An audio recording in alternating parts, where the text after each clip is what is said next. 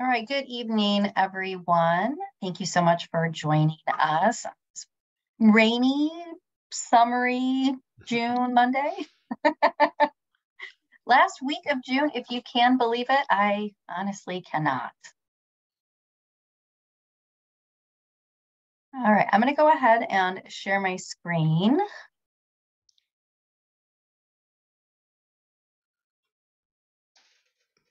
I'm just going to adjust some settings here. All right, Cynthia, can you give me a thumbs up if you can see my screen, please? Thank you so much. All right, so Vision Zero Implementation Subcommittee for June 26th. For those of you who are new, which there are not, I'm still going to go through the formality. Things to know, the video feature is turned on for our participants, our panelists, but not for participants. You can always leave and rejoin if you're having audio issues. Communicate through the Q&A feature, and there will be an opportunity for public comment. And all of our meeting materials can be found online. Technology questions. I don't think anyone is joining us via phone, so I'm just going to move beyond this slide. And I will take a moment to go over our meeting norms. Commit to learning, avoid speculation. Let's treat each other with kindness, decency, and respect. And yeah, I think we'll be good to go. You all should have received via email a couple attachments for tonight's meeting, one being the slide deck, two being a PDF with some memos, and a third item would have been an Excel spreadsheet that we'll also be discussing this evening. So with that, we'll move into introductions.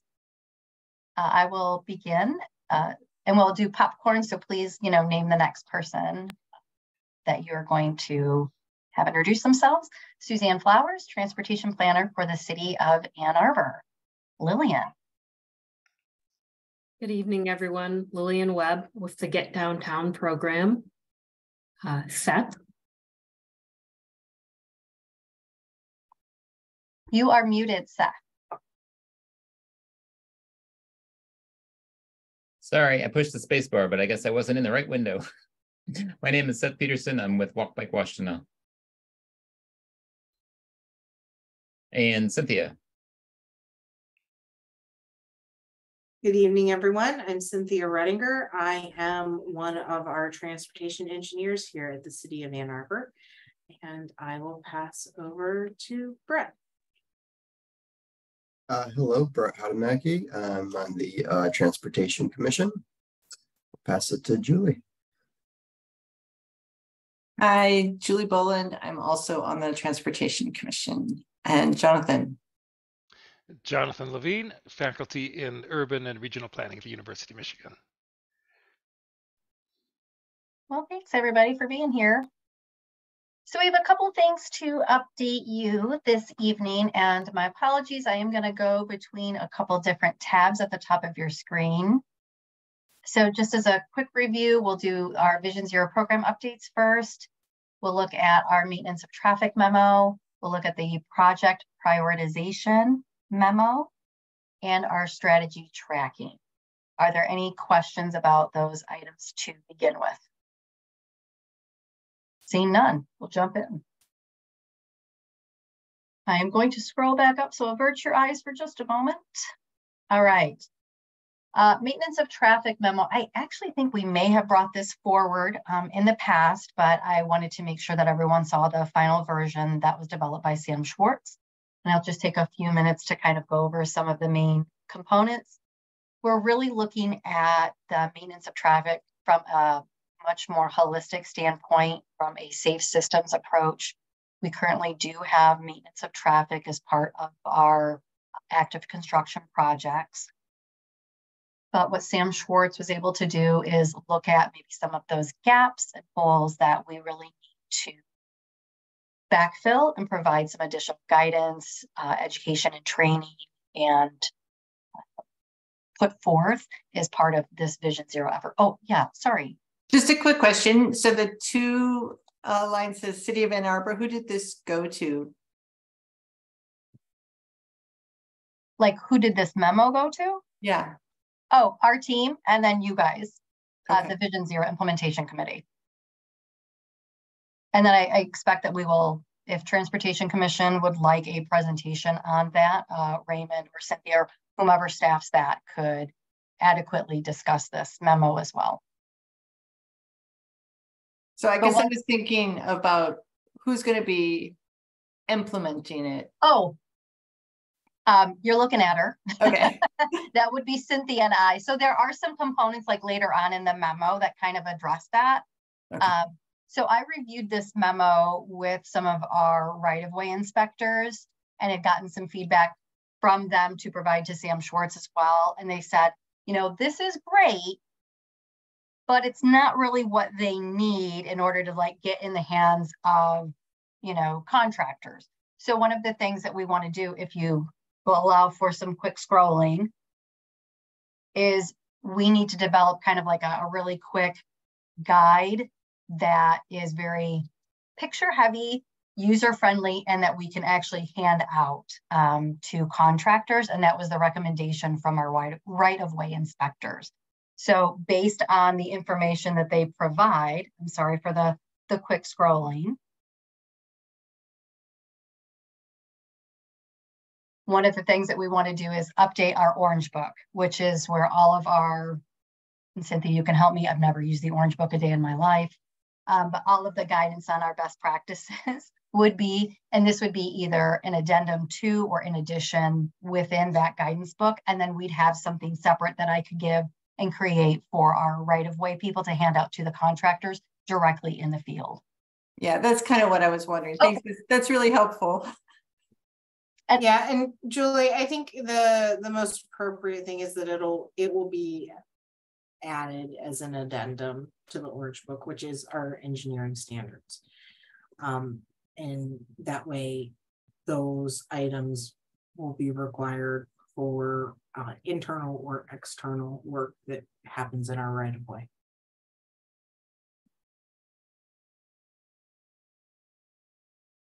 So I'll just pause for a moment. I don't have to belabor the point of that. Like a lot of this is going to fall on, you know, our team to ensure that we have effective implementation as outlined here, making sure that we have it incorporated in the Orange Book, that we incorporate wherever new requirements need to be, and then actually do training with our right-of-way inspectors to make sure that they know that this is a tool that they don't have to do anything. All they have to do is just like grab it from the back table. So that is a function that I really will be taking on once this contract is kind of wrapped up.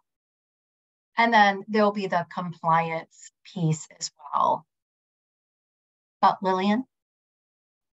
Yeah, not knowing a lot about the process that the city generally uses for kind of road construction. I am curious, does the Orange Book, do folks generally reference it even before going to getting awarded the contract? I've just seen some times where it kind of seems like a ramp is more of an afterthought, and you've got this great picture of a ramp that's like actually like usable versus like, oh yeah, let's put down some kind of like uneven you know, extra asphalt pavement that we have. So I'm just wondering if, you know, if there's opportunities for people to plan this into what they're going to do versus kind of, oh yeah, now we need to do this, let's scramble and make it happen. Well, Lillian, I think part of what you're referring to is really what happens when a ramp has been disturbed and it's a temporary patch until the final product can be installed. So quite often you'll find this with like utility projects where the utilities have a project, such as DTE is working on gas main leaks, and they go down the street and you have a whole series of holes that have been punched either into the street or into the sidewalk. And another example, especially of the concerns with the ramps, those were you know, we had a lot of the communications that the IT department was doing where they were punching holes in sidewalk all over the place, running the fiber optics. And so that's one of those temporary situations that we need to get a little bit more of a handle over, because theoretically that temporary restoration should be adequate if you're putting back an HMA substance into those holes. But if it's not properly compacted and it's not properly filled, then you're not going to have a nice, solid, stable surface to be walking on. And how long can a patch stay in place, right? Like, we've had some instances where we've had patches in places for a year. And that's something that, oh, Larry, I'm sorry, I didn't realize that you had been, we'll get you promoted to a panelist. Larry is on the, there. I'm sorry, Suzanne, should Larry be a panelist? I can't remember. Yes, okay. Yeah, so that, yes, it gets covered in here, but I guess that is a little different than route planning. Did I answer your question at all? Or did I just ramble? You did answer my question. There was more information in there, but you answered my question. Okay.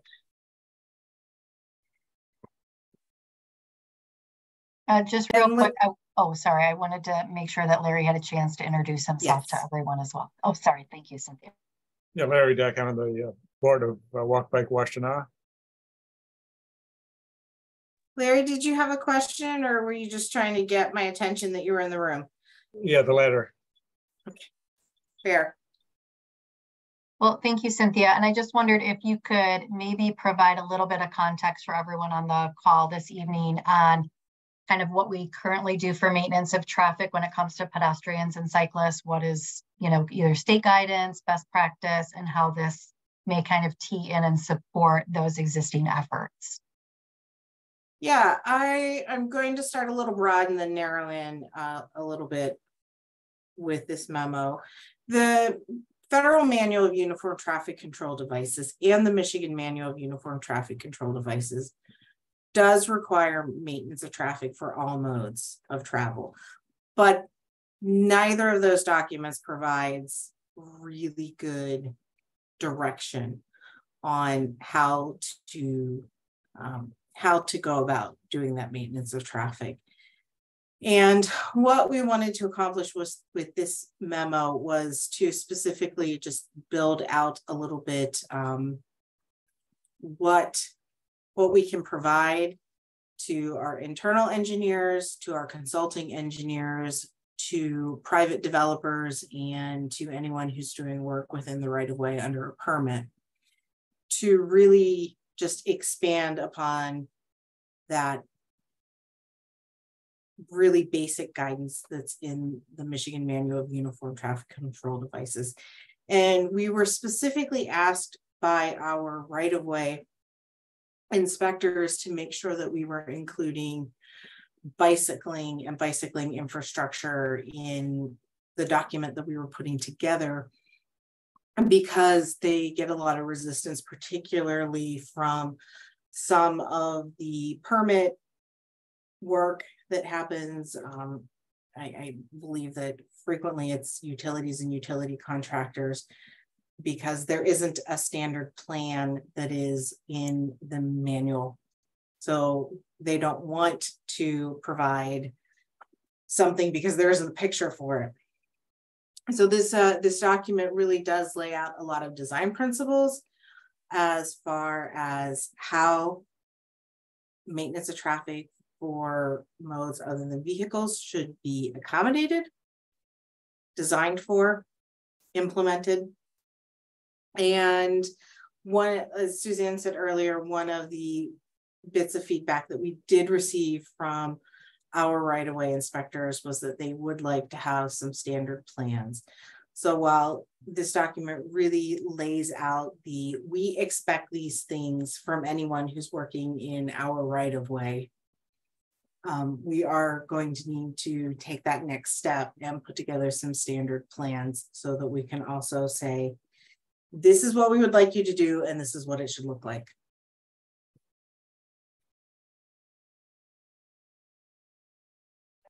And I think the memo does a really nice job of kind of highlighting these three main areas, the main principles to maintain access. And there is a heavy influence of the non-motorized and really, you know, access for people with disabilities as well, making sure that we have, you know, non-trip hazards, clear, audible warnings. You know, that's good practice for everyone, but especially for our disability community. And so I will, like I said, there's the education section on things that we're going to be doing internal, making sure that we have compliance, and this will take, you know, time to make sure that all of our inspectors are up to speed on this information, making sure that we're working with them on those kind of handheld deliverables, and then making sure that we do enforce that. We do have a checklist as part of this that we can use when we're doing reviews. And again, Cynthia, please jump in if I misspeak in any way on this. This is just a great way for us to ensure that we're not missing some of the most obvious areas that we can use to help build anything further into the future. And I will pause for, questions, yes. Yeah, I was just curious about the audible warning, like for the blind. Is it more than just a bonk, bonk? Is it like road closed ahead, like actual words, or what sort of warning is it? And Cynthia, I would turn to you as our resident engineer. Yeah, so there are commercially available devices that would give a verbal description of a work zone and what action needs to be taken to participate in the detour. It's something, standard plans that we have, that we incorporate in all of our projects for pedestrian and temporary pedestrian access routes include where an audible device would go. We haven't had a request for an audible device yet, so we haven't included them in any of our actual construction, but we do have we have it laid out where it would go if we did get the request to have that installed. So request, you mean like from a blind person? Yes. But how would they know to request it? Well, I mean, to be honest with you, when someone wants something, they're usually pretty good at calling. We do get, I mean, realistically, because they are a segment of the population who's used to asking for what they want. And if we received a call and someone told us that, hey, I use this area all the time, I want to know what your work zone is going to be like. If we knew that we were going to be changing the work zone frequently, then that's something that we would, I think, definitely be including. But like I said, at this point, it has not been included in any of our projects. All right, thanks. Are there any other questions on the MOT memo?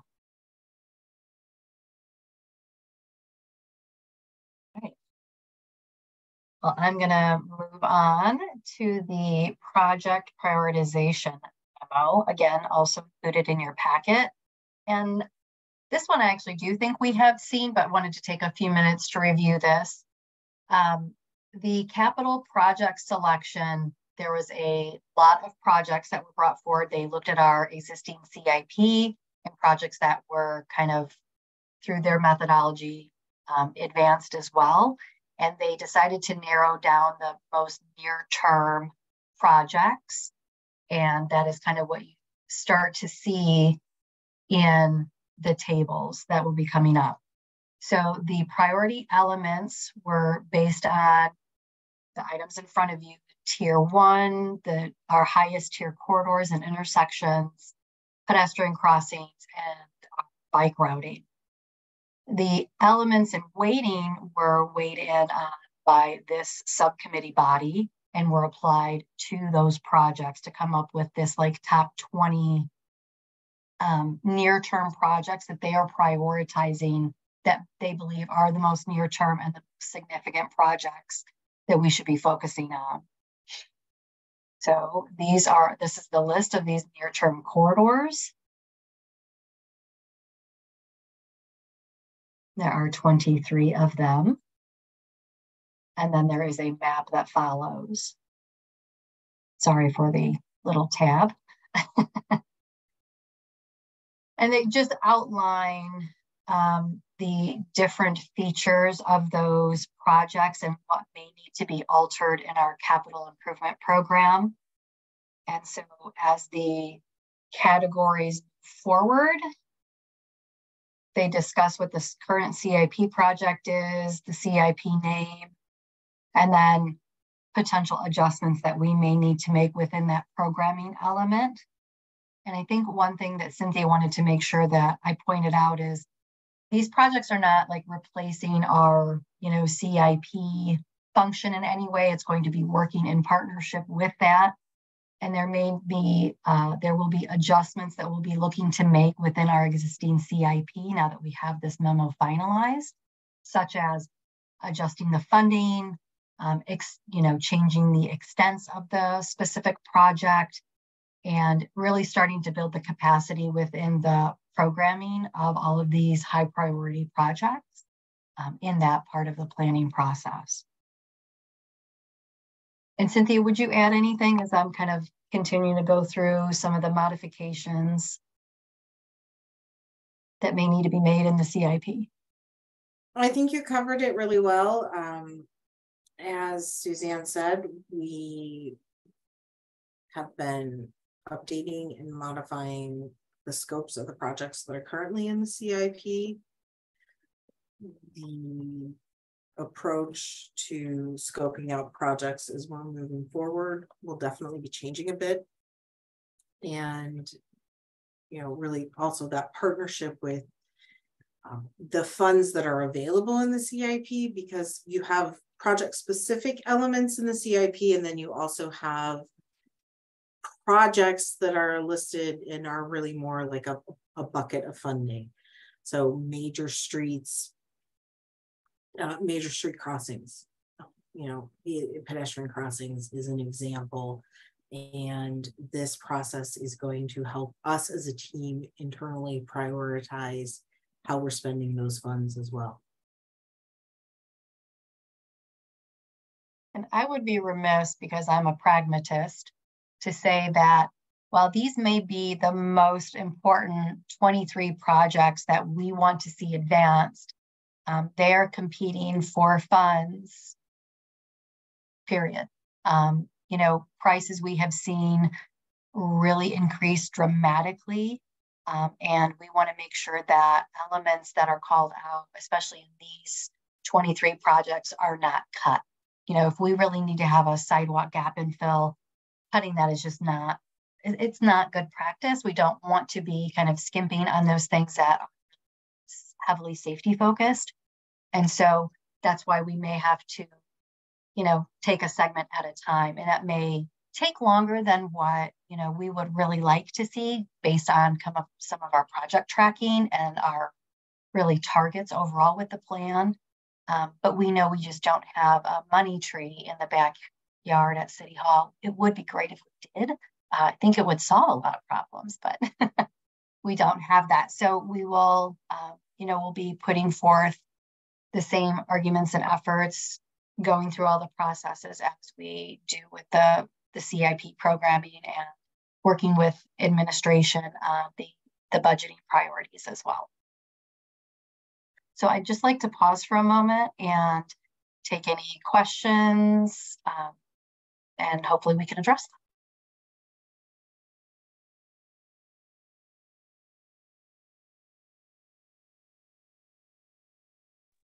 them. It is a lot to digest. But it is a lot of adjustment administratively, I believe, on our end to make sure that this reflects accurately the work that Sam Schwartz put into the Vision Zero implementation contract, and that we put those into the CIP programming, which I believe will be done this fall. I've already talked to Caleb Coleman, who is our CIP programmer, and shared the draft memo with her so that she knows that there will be some fairly substantial changes that we want to make sure are incorporated in this season.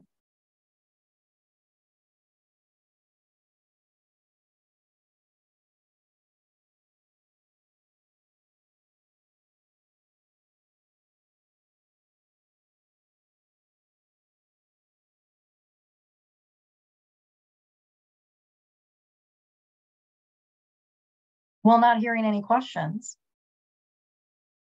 I am going to move over to our project tracking spreadsheet. I know, Jonathan, you did have a question that you had emailed, so I want to make sure that we provide a little time for you to ask that of everybody in the forum today.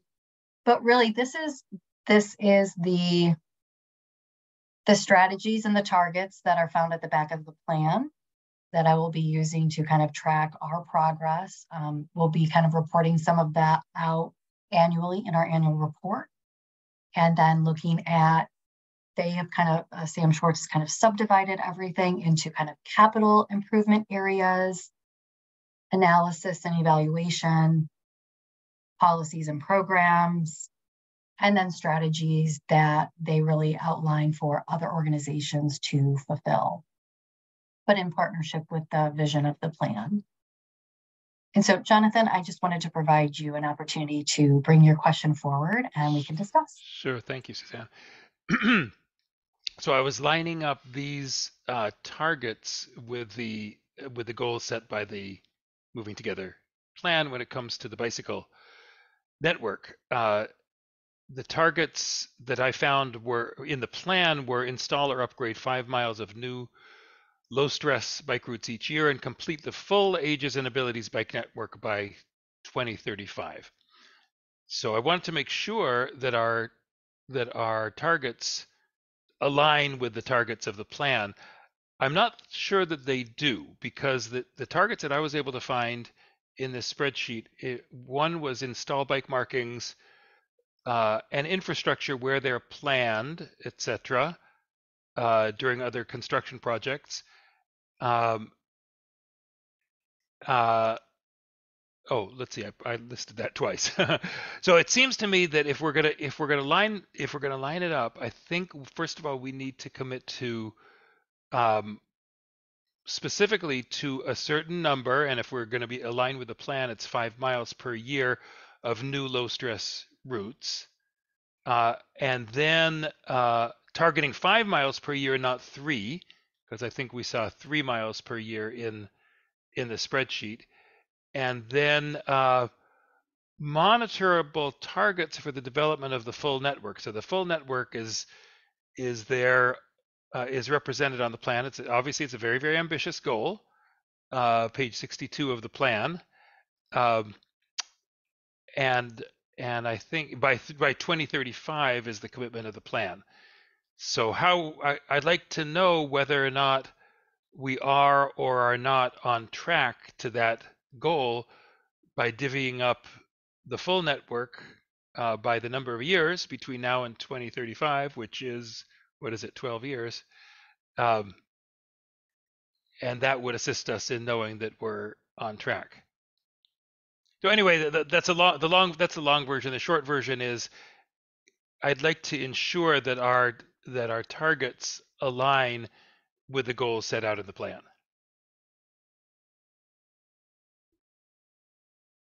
So in my opinion is, we know the end target, the end goal is, and I just caution a little bit about trying to establish an annual plan. These things tend to go like with anything, they go in fits and starts. Sometimes you get a situation where, you get 90% of the work done with 10% of the effort, and then the last bit is the hardest, or you can't get a crew out until the last quarter, and then it's a big rush, and then everything happens all at once. So I know this came up in our commission with the 11 miles of bike lane delineators that Raymond's got sitting in the warehouse ready to go, right? And the thought was, we should every month you should have 11 divided by 6 months or whatever miles. Like, it's not going to go like that. It might not get the crew's time until September, and then it'll all happen in a week. Who knows? So, I know that you're not rigidly requiring us that, but it is important to track, I guess, but I don't know that we should hold ourselves to X divided by Y necessarily, not to say that we shouldn't track it all. We should track it, but maybe not rigidly hold ourselves to something. I don't know. I definitely agree with you, Brett, about the fits and starts. I know the reality is things don't happen linearly. The advantage of tracking is not that I don't think the danger is that we've handcuffed ourselves to our targets. I don't think that's how government actually works. But if we miss our targets year after year, that then we have an automatic red light that, hey, something is happening and we're likely to miss the big goal of a fleshed out network. So in my opinion, the danger is more that the big goals slip than we unduly handcuff ourselves to year by year targets. They'll alert us to when we're underperforming. I'm a little tracking is certainly important. Tracking is important. It's important to know where we are. That's for sure, annually or quarterly or whatever the metric is. Yeah, agreed. So on the spreadsheet that Suzanne has up, it looks like what you're asking for, Jonathan, is part of the spreadsheet. Am I missing something? What I saw on the spreadsheet was, first of all, 3 years, 3 miles a year rather than 5 miles a year, which is in the plan. So I advocated for. Jonathan, which tab are you on? Because I'm on the capital improvements tab, and I have it highlighted up here: build out a safe, comfortable bike route, install 5 miles. Oh, okay, all right. I might have. Do you know what? I might. Maybe, yeah. Not have seen that tab. I get tripped up by tabs as well, so I just wanted to make sure that if I did not send you the right file, the title should be moving together strategy tracking, and there would be 4 different tabs in that Excel file. If I did not send that, please let me know. Okay, no, I assume that you did, and I probably was not on the right tab. So I do see the 5 miles. That looks great.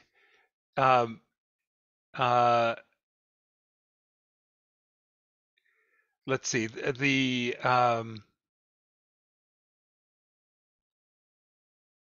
well, I guess that more. Let's see, the 3 points that I had listed here that I saw where I felt a mismatch was committing to low stress routes, not just bike markings. Now that might be, again, point on the tabs.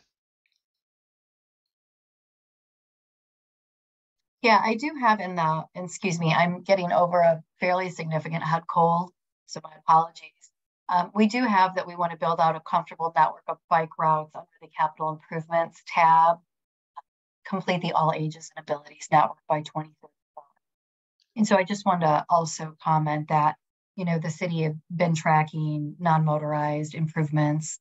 We do have a specific dashboard that's already dedicated to that. We've incorporated that dashboard kind of link within our annual report. We do feel that that is a very important item to be measuring annually. Now, one thing I wasn't able to find in the plan, the All Ages and Abilities Network, how many miles of bike facilities is it? Do we know that? I don't know. I'd have to probably dig because I don't have it. So the question is, would our 5 miles a year, is that consistent with completing the network by 2035? My thought is it would be, but now that I see that Cynthia's removed herself from on screen, I bet she is going to look that up for us right now. And I think that the context matters as well. A low stress network for one particular road, like a neighborhood street, that may already be conducive for, an all ages and abilities facility versus, Washtenaw Avenue. Correct. Yes. So yeah, those contexts I think really matter, and we're trying to prioritize those tier 1 and tier 2 corridors first. But knowing that there are other capital improvement projects being made, we do incorporate those elements in projects automatically. And then we've been working with all of our project managers on the 4th floor to ensure that they know where those resources are. They know where the map is. They know what the All Ages and Abilities Network is. They know what the different treatment options can be depending on the specific context of the street and kind of neighborhood. So that's been a really big effort that Cynthia and I have been undertaking, but I'll talk about that in a couple slides. Cynthia, were you looking up that number by any chance? I can. I definitely okay. can. But no, my computer decided to stop recognizing my camera for a moment. Jonathan, I can get back to you on what that projected number is if you would like, and I'd be happy to send that out to everybody just to give like a nice ballpark. Yeah, let me just make it. I think it would be I'm glad to see the 5 miles a year goal. It's be interesting to see if adding 5 miles a year is consistent with the target in line 15, complete the full ages and abilities network by 2035. I'm making a note of that right now. So the recommended All Ages and Abilities Network is listed on page 59 of the plan. It has 102 total miles of network. 26 of those are already in place according to the plan. 28 miles of existing bike routes need to be enhanced, and 48 miles of new bike routes are needed to meet the plan's recommendations. So that's on pages 59 and 60 of the plan. So the 5 miles is close. 5 miles would give us 60 miles. It sounds like we need something like about 75 new miles or something like that. So, I mean, we could have a little stretch goal and say 6 miles, because that's 6 miles per year, because that's what would bring us in the ballpark of the goal that we set in the plan.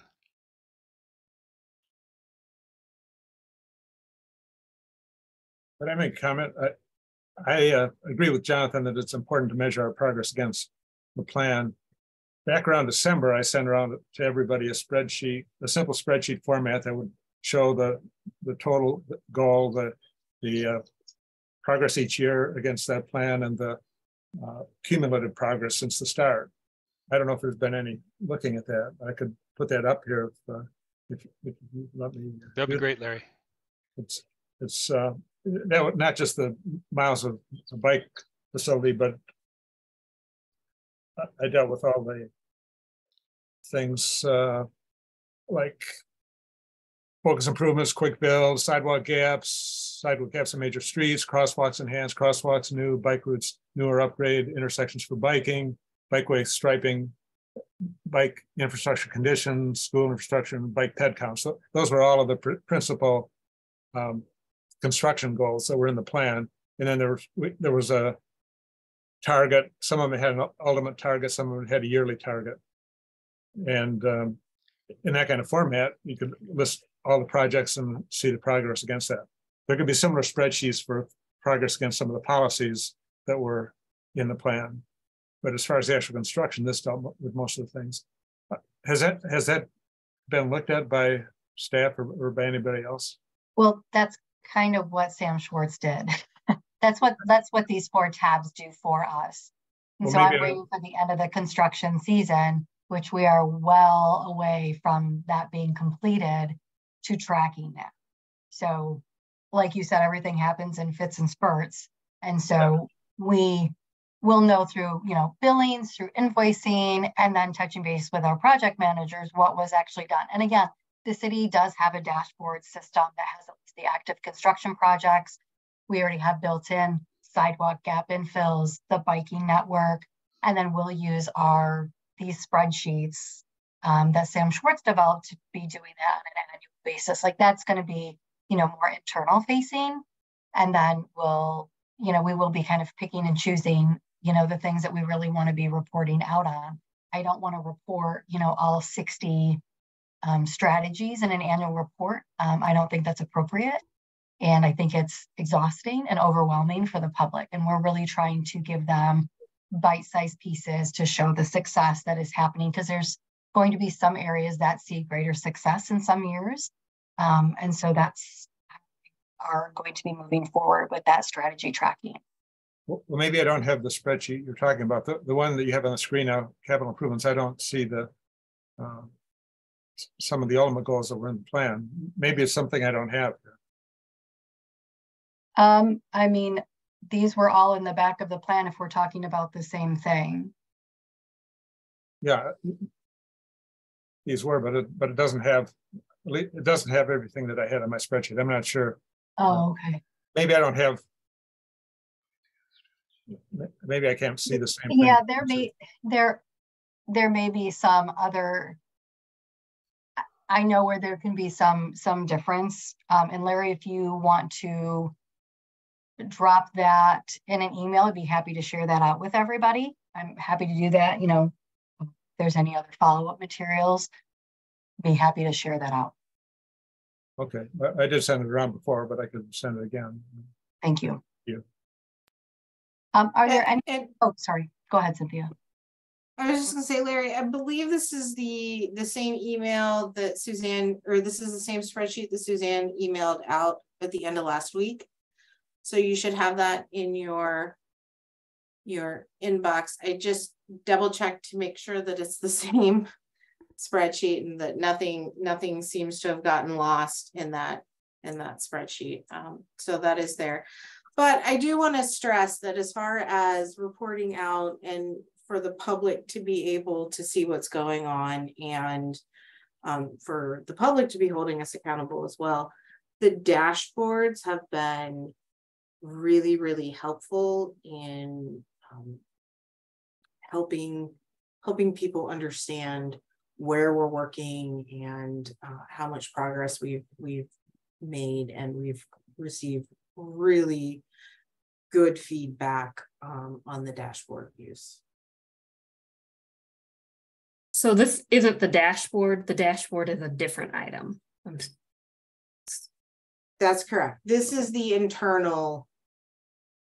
This is what Suzanne is going to be using as she's holding the rest of staff accountable to meeting the plan goals. And then there will also be that outward facing reporting through her program annual report, and also through the dashboards. And they already exist. We're making some changes to some of them to provide a little bit more information.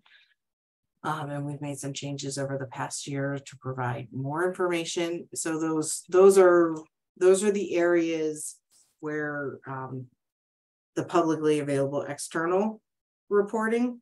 And then these are the spreadsheets that Suzanne will be using as program manager to hold all of us internally accountable.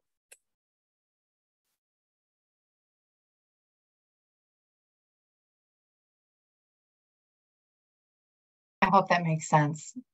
There were existing dashboards for tracking a litany of items across the city, especially in engineering. And some of those we're incorporating into our annual report. We're not recreating anything. We're just like, hey, this thing already exists. We're just highlighting it in a different, it's like literally the exact same thing. It's the same map. We may turn on a couple other features just to show where those improvements have happened over time. And it shows where improvements will happen over the next few years too. Yeah, very helpful.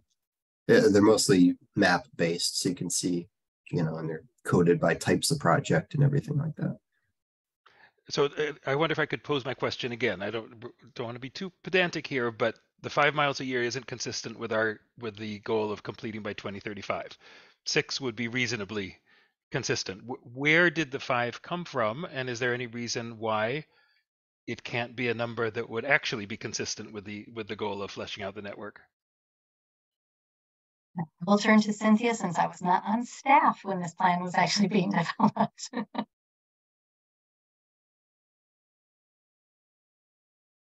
Jonathan, to be honest with you, I did not micromanage the development of this 5 miles per year. We had a consultant and they put that together. The thing that I am most concerned about is that when we have a project coming up, are we incorporating the plan recommendations in that project? And that's really where I focus my attention. And keep in mind, this plan was approved, I think, at 21, right? So that would be 12 years times 5. Now you're at 60. And I mean, we're splitting hairs here. Like I said, the opportunities come on a project by project basis. You know, some years maybe we'll have the opportunity to get 8 miles, you know, but part of it might be that the plan's already been around for 2 years now.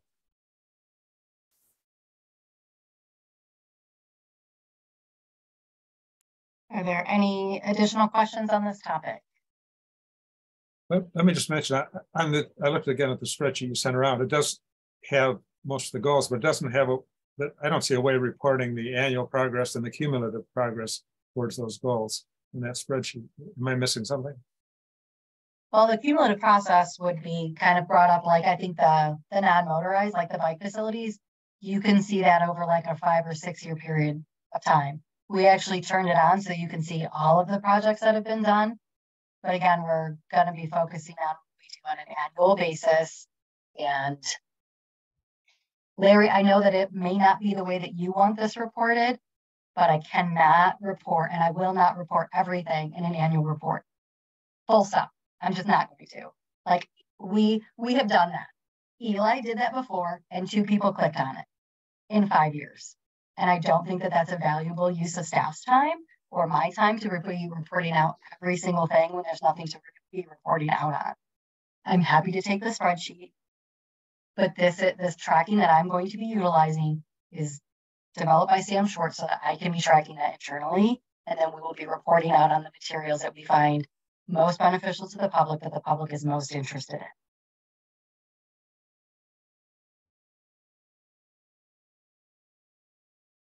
Yeah, I guess, yeah, I'm thrilled that you are, you know, a couple of years ago when the plan was approved and we're all very excited about the plan, it seemed like there's a bit of a disconnect between the plan and staff and, you know, the day-to-day operations. So I'm very, very happy that we have Suzanne to, you know, fill that disconnect between the plan and all the people in City Hall. And like you keep saying, to hold staff accountable, not in a bad way, I'm sure. But, you know, to just remind people what the plan goals are. I'm really happy to see the very strong link now between yourself and between the plan and everybody else. So I'm looking forward to this going as well as it can. I certainly have full faith that staff will do their best. So thank you. I appreciate that.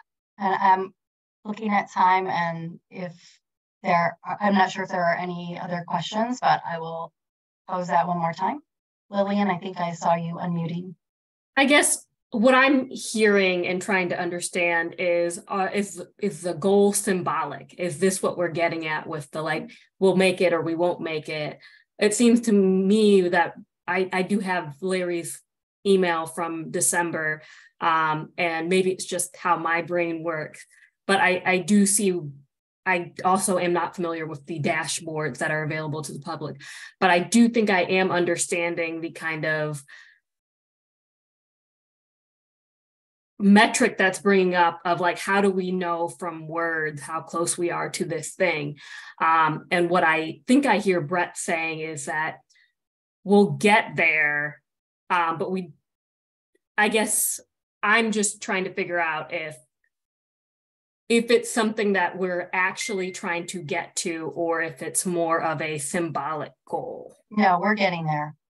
That's my job, to track all of these strategies. So at the end of the calendar year, Trevor and I are going to sit down and I'm going to say, hey, all the stuff that we worked on this past year, who do we need to talk to?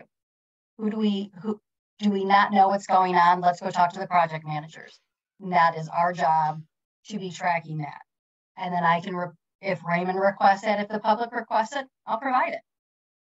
I'm just not going to keep a spreadsheet on a website that no one is going to use, because we've just found that that's not beneficial. But it is being tracked. It is not symbolic.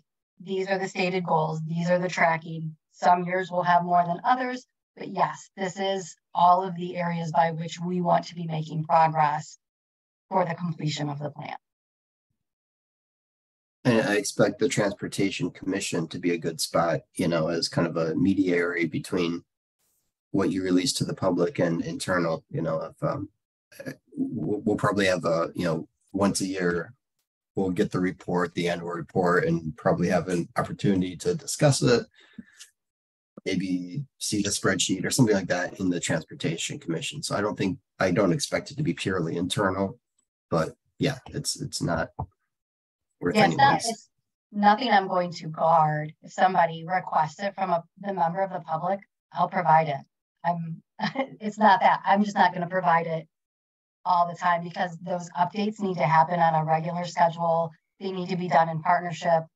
And I don't want there to be, well, but you guys just did the sidewalk gap infill, and why didn't you include this like quarter mile? Like that's really, really hard to be able to micromanage it in that way. And I just don't think that's a good practice moving forward. So with Trevor on board, this is the kind of established practice that we're going to be making. Yeah. Cynthia, I think you just wanted to have one final comment on it. Actually, I was going to say, I just want to kind of help this conversation. That was am I sharing the right thing? No, great. That didn't work. Do you want to be sharing? Because I can stop. Yeah, I do. I want to share the sidewalk gap. Go ahead, Cynthia. You should be able to screen share now. Okay. I just wanted to go ahead and bring this up. So for anyone who hasn't seen the sidewalk gap prioritization, this is just the one that I grabbed first. As you can see, you know, everything that we're talking about, wanting to make sure that the public can see it, it's here. It's in there. Right, so that, and it's a map, you can interact with it and see things. So the information that we're talking about is being conveyed to the public, just in a different way.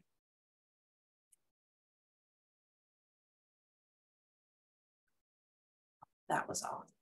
Thank you, Cynthia. I am going to move on so that we can, hoping this is going to work, sorry. All right, so I'm going to jump over to speed management, and I've been a little surprised. We've been trying to garner some interest in a focus group for our speed management program development, knowing that we had a lower response when we first kind of rolled out kind of soft launched the program.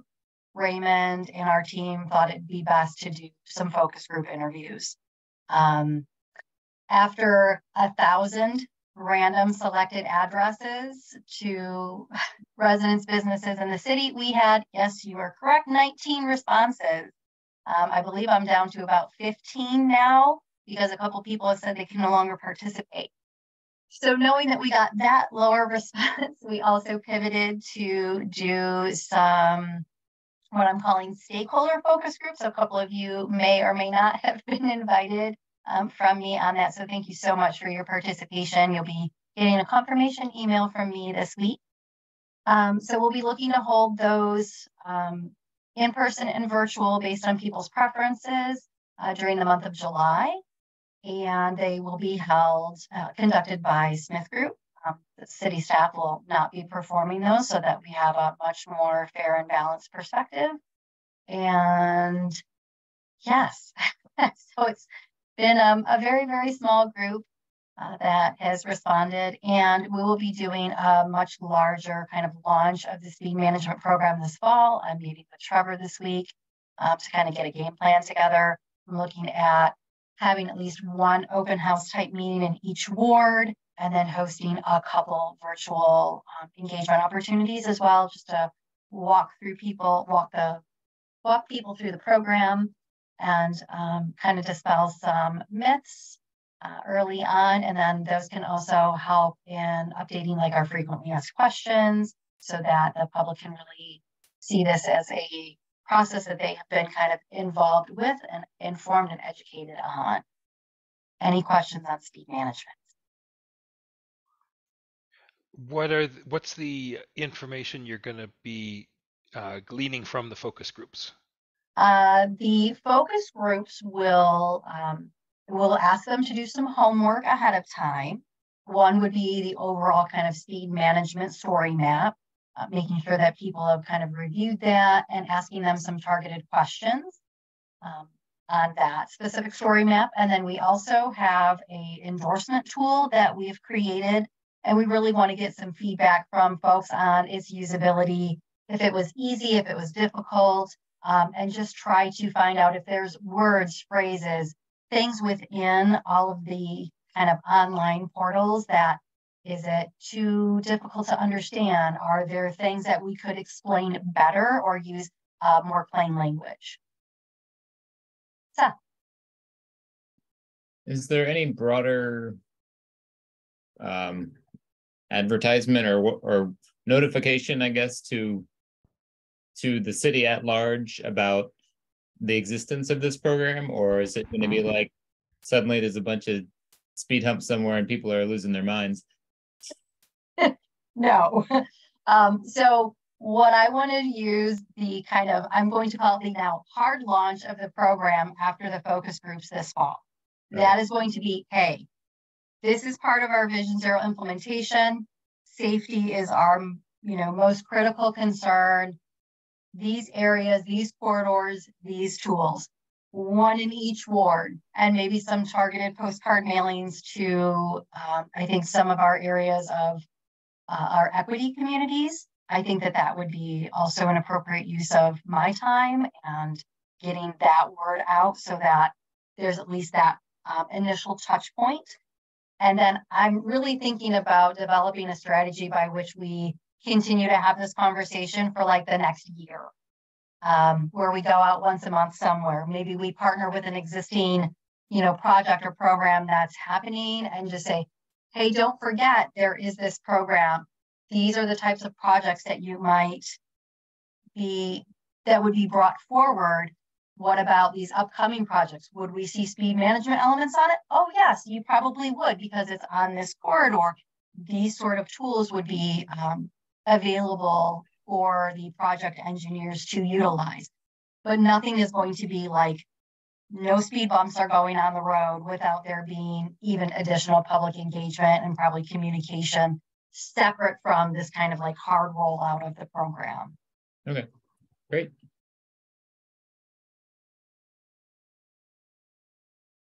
I've been really disappointed with the response. I thought for sure people would want to do focus groups, but that's okay.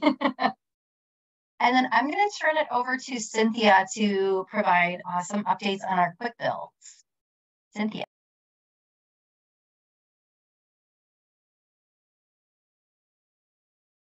So we're installing quick builds for real. You may have noticed throughout the city that our initial batch of paint and post projects is currently under under progress. It's all being installed. I think we have some, maybe Ann Street, or is it Washington? I can't tell. And then, maybe some Packard. But anyways, on our website, we do have the full list of projects that are in the current quick build program, which includes Packard State, Washington, and Liberty at Stadium, Glen at Fuller, and North Maple, getting some additional bicycle conspicuity on that corridor. So we're making progress. Our pavement marking inspector has been working very diligently with PK Contracting to make sure that we can get as much done as possible this fiscal year before the end of the fiscal year. And we're getting those pavement markings in. But as Seth pointed out earlier, sometimes we can't get everybody to line up perfectly. So we are trailing behind a bit with the delineators and getting the posts in. So there aren't any installed yet, but they are coming. We do have delineators in stock, and they're or was it Brett? I don't know who said it earlier. Anyway, they're on the work plan. They'll be following along, and just an added bonus project, which is not part of this quick build program, is that while OWL has been working very hard to make sure that we have Key K in town, we were also able to get South Division finished up. So that cycle track has been extended down to Hoover. And just so that you know, we're kind of calling this our Quick Build 2022 with the images on the screen. The contractors, when they're there, do very high quality work. They're very, very friendly and obviously eager to be involved in a photo, which I'm always happy for as well. And really like a huge shout out to Cynthia for helping me really learn about the coordination of this program.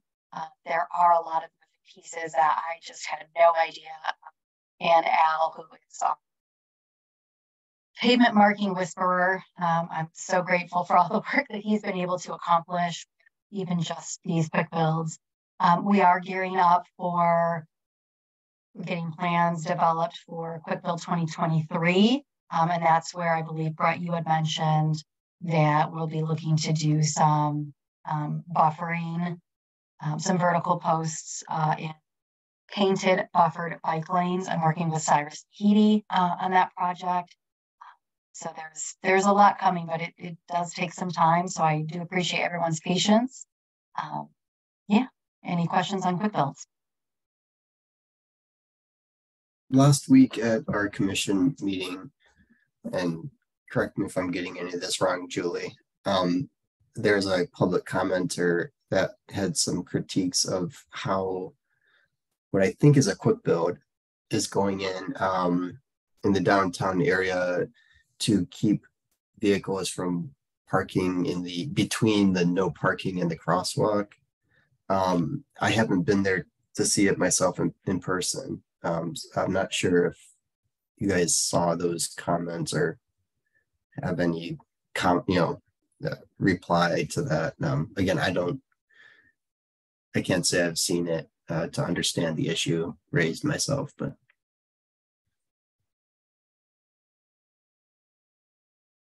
so if you look in your slide deck, one of these photos, this is the corner of 4th and Ann. It has some of that at this kind of like top gray portion here, but not all of them were designed to reinforce no parking. It was designed to kind of shorten that turn radius of cars and to position pedestrians in a much more forward movement, so that if people are taking that turn, they can see the pedestrians better. I did see that comment, and I believe I talked to Cynthia about this as well, and kind of confirmed with her what some of those pavement gains and kind of the bump outs are being used for. So for my benefit and those who perhaps were not privy to the comment, was this regarding the color? Was that what this comment was? no, I don't think it was the color. It was a critique of. Julie, do you remember the details? I don't remember the details, but it had to do with, he was like, I can see that you're trying to keep people from parking in this zone, but it's not working. They're parking there anyway. Wasn't that part of it? Yeah. I feel like sorry. there's a comment like if you're walking from the other way, it might be making something worse. I didn't understand that at all. Yeah, there was also, so I think the information that I'd either provided back to that individual or maybe to Raymond, and I'm trying to remember all the nuance there, is we haven't put the vertical delineators in, so it'd be very difficult for people to kind of cut into these painted spaces once those posts are in, unless they don't mind driving over bolted down city posts. So like the full deployment is not realized yet. This is kind of the part 1. And then that part 2, we have to wait until all the pavement markings are down. I confirmed that with Cynthia. It's just too disruptive to try to get the guys to kind of paint around them. So that's where we're working through that process right now. Lillian? I don't want to speak for the commenter, so I'm going to make this my own comment, but I did listen to the meeting after the fact and heard that comment. And I think that one concern that folks have, not having the post up, but in general, if you see this area that's carved out in the street and you're like, that's no good, but there's still a whole car length behind it that is also no parking. Does it look like, oh, this is no good because it's painted and delineated, but this area that's not painted is good to go and I can park here, even though that's still in the no parking here to corner area. And I think Raymond had said that's an enforcement job, if memory serves. Yeah, and this may have been a different comment that came via email to me, but it sounds very similar. And so, you know, we're not adding additional signage. That wasn't the intent of the quick builds. It's really a paint and post program. And so, like, if they're parking in a no parking zone and they get a ticket or they get towed, that's, you know, still an enforcement issue, and they should still be mindful of the existing signage that's already there.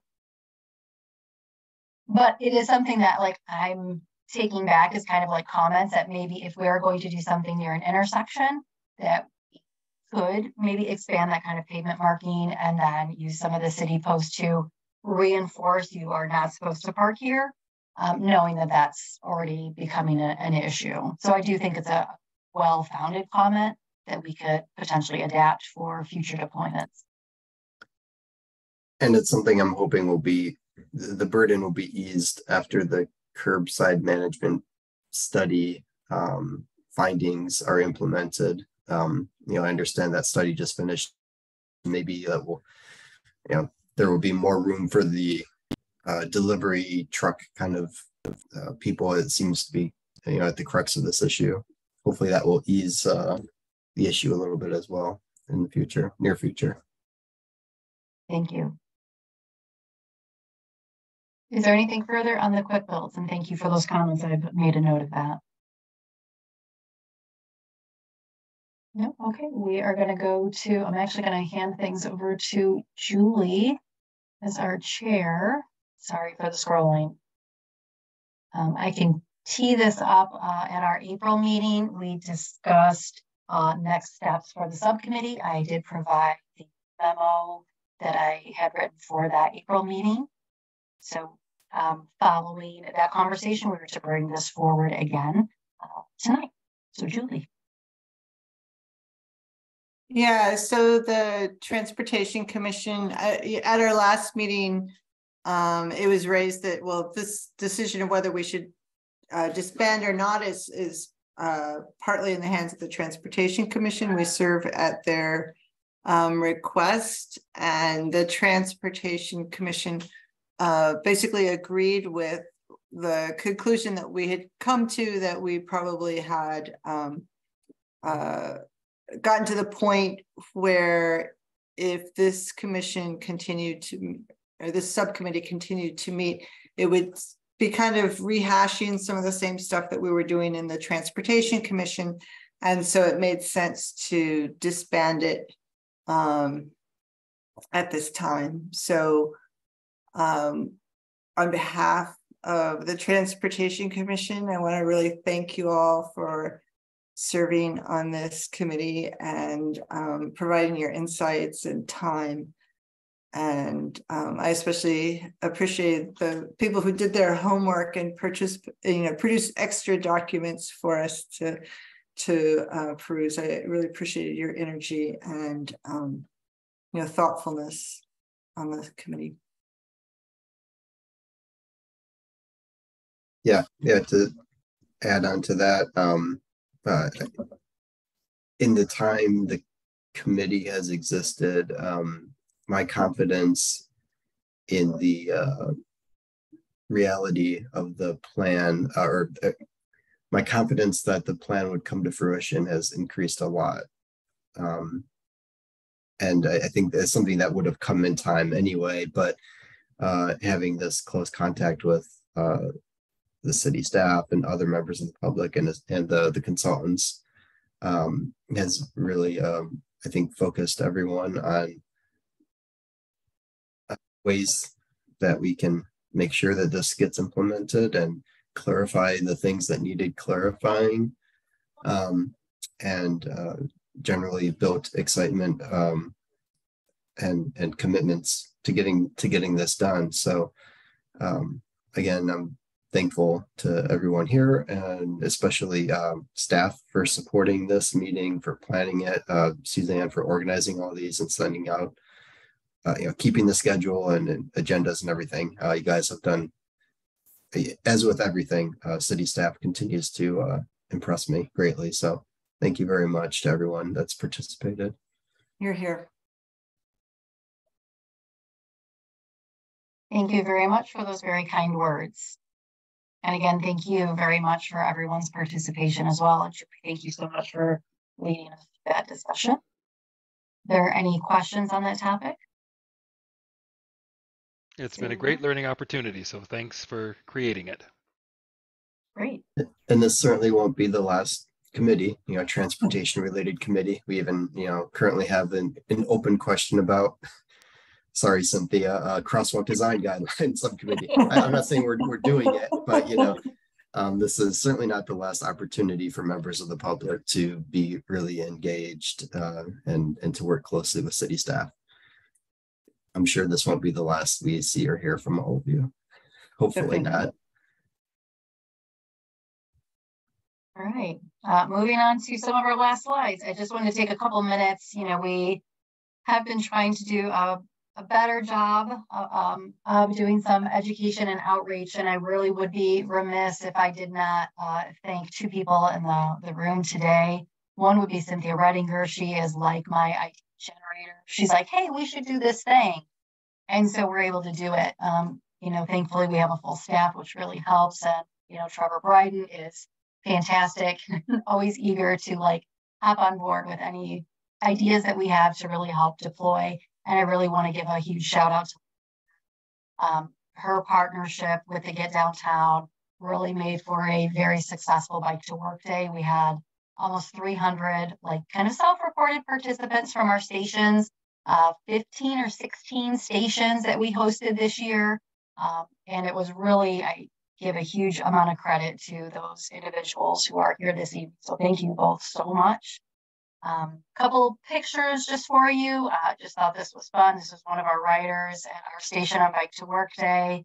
Definitely decked out. It was a little cool that morning, so seeing kids and other people riding, it was really rewarding. We also hosted a League of American Bicyclists kind of cycling 101 training course. We're looking to host more of those. We didn't get as many people as we wanted this first go around, but had some good feedback on how we could improve kind of turnout. And then we would like to do kind of the second part of that training course, but it is fairly expensive. It's about $500 per person. So that's a little bit of a barrier that we're trying to overcome in the near future. And then for the first time ever, the city participated in the African American Festival, and it was hot. Oh, so hot. However, we were able to hand out over 50 bicycle helmets to youth and adults. We were able to hand out numerous bike lights and some safety swag. We had HWPI, Common Cycle there. There was some tune-ups done. And so we're really going to try to have a bigger presence at that festival. It was very well attended. Even with the heat, the music was great and there was a lot of good food. So I would strongly encourage you to check that out next year. Cynthia and I co-chair the Michigan chapter of APBP, which is the Association of Pedestrian Bicycle Professionals. And we host monthly webinars, but we're actually opening that up to city staff now so that we can get more people, well-versed in pedestrian and bicycle planning and the most recent research, advice from other communities. We are doing a bike parking and webinar viewing party in July. If you're interested, let me know. You're welcome to come. We're having one of our members do a presentation on bike parking, and then we'll view the webinar. And then we are doing a kind of Detroit ride and learn about all the different efforts that are taking place in September. And then Cynthia, again, an idea from Ms. Redinger, was doing a lunch and learn series on the Vision Zero plan. We're hosting those every other month. We did have to cancel this month because I was very sick and could not talk. But we're really dissecting the plan, giving real world examples of kind of the email communications that we receive, see, click, fix reports, how we can really encourage people to use the plan as the information that they need to respond to the public. And so those have been, I think, pretty well attended. We've received some good comments back on how we can improve those training opportunities. So those are some of the kind of internal and external efforts that we've been undertaking the last couple of months. Question.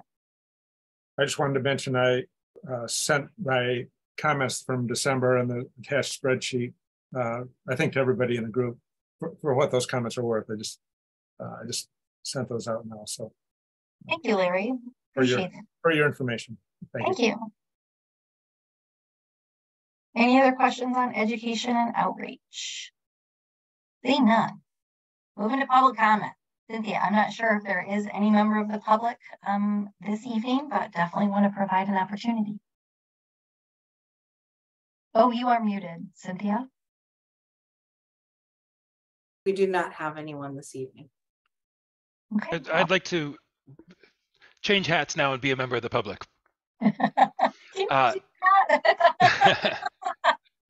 It's a question about our policy, excuse me, towards left turns. What we heard several meetings ago is that the pedestrian crashes are dominantly and fail to yield in turning movements, with the left being the more dangerous one than the right. This question comes from a particular near miss that my wife and I were involved with. It turned out, well, I contacted MDOT, and I think the end of the story is reasonably good. We were walking north on North Main, crossing Depot, and with the pedestrian cross signal, of course, when a car suddenly swung a left. The car that was headed south on North Main swung a left onto North Depot. I literally pushed my wife out of the path of that car. After I did that, I went to look at the cycles for the intersection, how it was working. And here's what I believe the problem was, and I think MDOT agreed with me. There is a flashing left arrow. There's a solid green arrow, but then there's a longer cycle of a flashing yellow left arrow. So what we're asking the drivers to do, they're headed down on South Main. Note, by the way, they've just come off the freeway, is look for gaps in the cars if you're going to make a left on that flashing yellow left arrow. But then also, of course, look out for pedestrians. Well, it's kind of a recipe for disaster. Because cars don't do that. They're focused on the gaps, and when they see a gap, they floor it. And if there's a pedestrian there, even though she's walking with the pedestrian signal, she's very vulnerable. MDOT seemed to agree with me, and they said, after actually they were very, very responsive. This was, I think, in I don't know, not much more than a week. They said, we've looked at it. We've eliminated the flashing left arrow signal if the pedestrian has pressed the button, which seems to me a very, very sensible policy. Why on earth would we want to put pedestrians in that situation where they believe they're protected by the pedestrian signal, and meanwhile there's cars, left turners, who are focused on car gaps? It strikes me that this would be a useful policy to implement in the city as well. I noted, for example, since this happened, I was keeping my eyes out for places where on city streets it seems to happen. I did notice that on Jackson and High Lake. So if you're headed west on Jackson, there is a flashing left arrow signal that conflicts with the green with the walk signal. So the question is, the policy that MDOT implemented, at least at that intersection, given the vulnerability of pedestrians to left turners, it seems like it would be a desirable policy to implement citywide. And I wonder if, I don't know that anybody will be able to answer this right on the spot, but I'd like to see if we can put this in the hopper for further consideration. So Jonathan, you touched on something that's very important about both of those intersections that you're discussing, and thus that they are under the control of the Michigan Department of Transportation. We do not get to set the timing for those locations. When we implement a flashing yellow on city streets, those are implemented at locations where we typically don't have as many pedestrians. We do have actuation. And when we have the actuation by a pedestrian, the flashing arrow does not come up. So that is our standard. Oh, so it's already our policy. Okay, so I didn't realize that basically my address for that second intersection is MDOT. Basically, I'll say to MDOT, listen, you did the right thing at North Main and Depot. Keep on doing the right thing. Here's another example of where you could do it. And while you're at it, since you've been so successful with them, how about you ask that they put a leading pedestrian interval on all of their signals in the city as well? Yeah, thank you for doing that, Jonathan, because yeah, I agree. And I think there are some flashing yellows. There might be some on here on downtown, but I know a good example of the way the city does it is at Stadium in Maine, right by the stadium. There's never a flashing yellow with a pedestrian walk signal. So I know at least the city is, I think, doing the smarter thing already.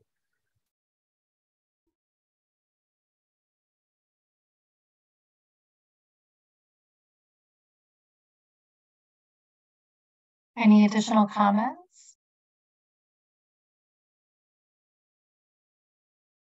We'll see none. Well, everybody, it's been wonderful to get to know you and work with you. And I know it's not the last time we will see each other. I do hope that you will be coming out for our speed management meetings in the fall. And any final comments before we close this Vision Zero Implementation Committee once and for all? I'll just say thank you to everybody for all your work. Really appreciate it. And please feel free to engage with the Transportation Commission in the future. All right, well, thank you, everyone.